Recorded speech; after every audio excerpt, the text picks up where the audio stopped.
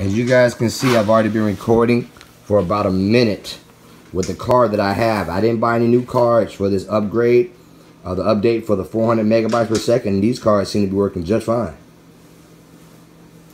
I'll show you the cards I got in a second, but I've been recording already a minute in and there's no drop frames. It hasn't stopped recording or anything.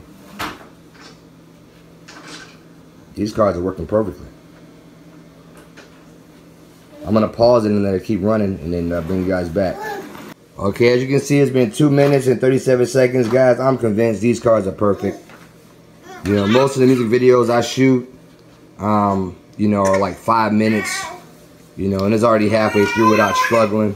I'm going to pause it again and let it go to 5 minutes for you guys, and I'll show you the cards that I'm using.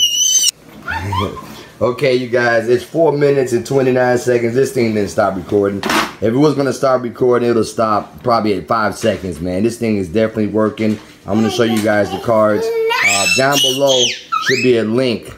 There's a link I'm going to have going to where you can purchase these from Amazon.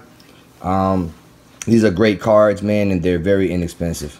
Okay, very inexpensive compared to what I've seen out there. Most people say you got to get those V90 cards, and they're just too expensive, man.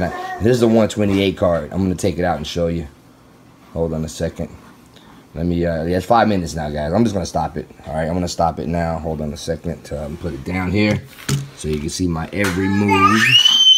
I'm gonna stop it here, and then I'm gonna actually show you which mode I'm in, so you can see that I'm in the 400. You can see it wasn't no edits, y'all. Wasn't no cuts.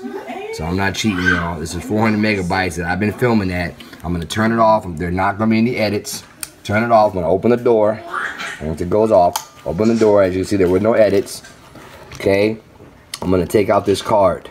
Take out the card. It's the only card I got in there. There's no more cards, as you can see in there. The card slots are empty. There's only one card slot. Okay. All right. 128 megabyte. What I'm using is called a Pro Master. It's a Pro Master, and it's 128.